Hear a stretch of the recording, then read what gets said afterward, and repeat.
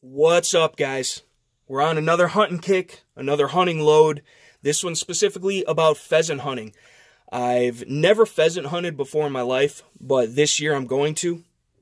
Going to be running my Benelli Super Black Eagle 3.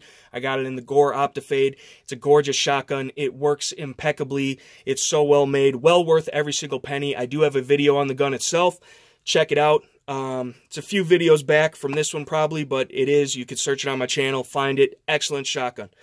And, you know, I'm familiar with Winchester and Remington and different loads like that. Federal has some good loads, which obviously this is what that is. And, you know, heavy shot for sure.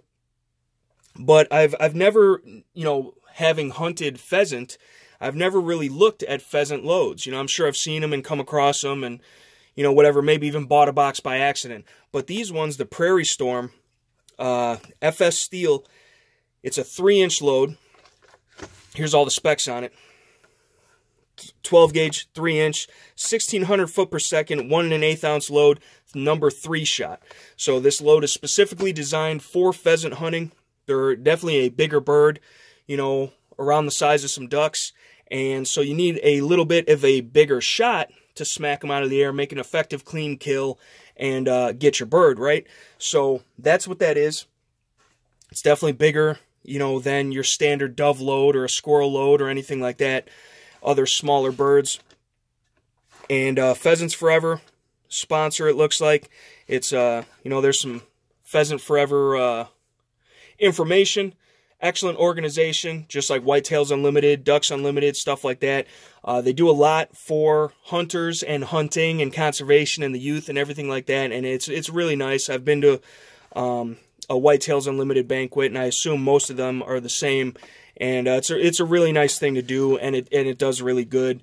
Here's a little look-see. It says target shot at 40 yards with a 12 gauge, 3-inch, 1 1/8 ounce load, number 3 modified choke. Uniform pattern dispersion. You know, it could definitely vary and will vary depending on what gun you're using, you know, what choke you're using, the length of the barrel, and obviously your ability to make the shot.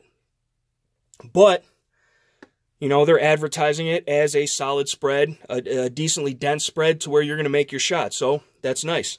And then on the back, we've got Prairie Storm FS Steel. Designed with the same pellet count and downrange velocity as popular lead loads, which is nice. That's always the thing that you got to worry about, because you can't hunt, at least where I'm at, with lead because it's toxic to the environment, the animals, all that stuff. Plus yourself, if you get a bunch of lead in the game that you're eating and then you eat it, then maybe you get lead poisoning. So, you know, it is what it is. So steel is definitely environmentally safe and for the animals and nature, the wilderness in general. But it doesn't have the same density, nowhere near the same density as lead. It's not as heavy, and it doesn't fly the same. It doesn't carry its inertia further down range as lead does, or like the tungsten loads from heavy shot. And so Federal, with their Prairie Storm here, has come up with the Flight Stopper Steel. Now, I'm a little confused on this. I haven't really looked too much into it. I probably should, but it says it's got 50% and 50%, so half and half standard regular steel, and then 50% Flight Stopper steel. So it's obviously shaped differently. You see it's more oblong, and it's got like a ring around it, almost like Saturn. And I don't know exactly what that's supposed to do. Why it gets shot on target faster with better retained energy. So that's what it's supposed to do, I guess, but I don't know how it achieves that. Obviously because of the shape. I don't know what the different color has to do with any of it. I don't know if it's denser. I don't know if it's made with other alloys or other metals that make it denser. I'm not so sure. So if you guys know, you know, you're experienced hunters, you've used this load before, leave it down in the comment section below for sure, because I want to learn. I'm new to pheasant hunting. And this load was, I think it's like 20, maybe 30 bucks for this box of 25 at Bass Pro. I could definitely probably find the same stuff online or at a dedicated gun shop a little bit cheaper.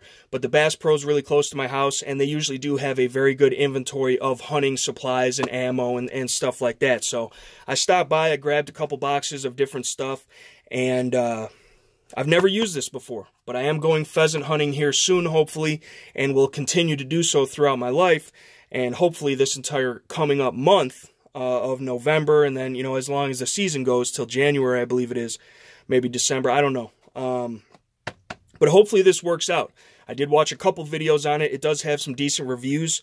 And I'm just not sure because I've never shot it. I do want to get out and pattern this. Most of the loads that I've put through my Benelli so far, that you get a decent, consistent 60-40 spread about. And so you kind of take a 6 o'clock hold and you smack them with the majority of it. But every load shoots different. Every barrel length, every gun, you know, they're all their own characters. So if you guys have any information about this or any experience with this, let me know what you think, good or bad, otherwise. And just wanted to bring that to you guys. I thought it was interesting. It's different. I don't know how long this load has been out. It looks like a more modern style, newer style box as far as the design and stuff. It doesn't look like this, but this design's been around from the 70s, and obviously with the new technology, that looks really, really cool. And hopefully it works really well, because I want to get me a bunch of birds and tag out and get me some meat. So that's the video, guys. Thank you for watching. Check the links in the description box below. Continue to stay subscribed, like, share, comment, subscribe, interact in the channel. I really appreciate that. It helps me know what you guys want to see, what you don't want to see. And I just like talking to you guys back and forth, swapping ideas, swapping stories, whatever it may be. But thank you guys for tuning in, and stay tuned for the next one. We'll catch you later.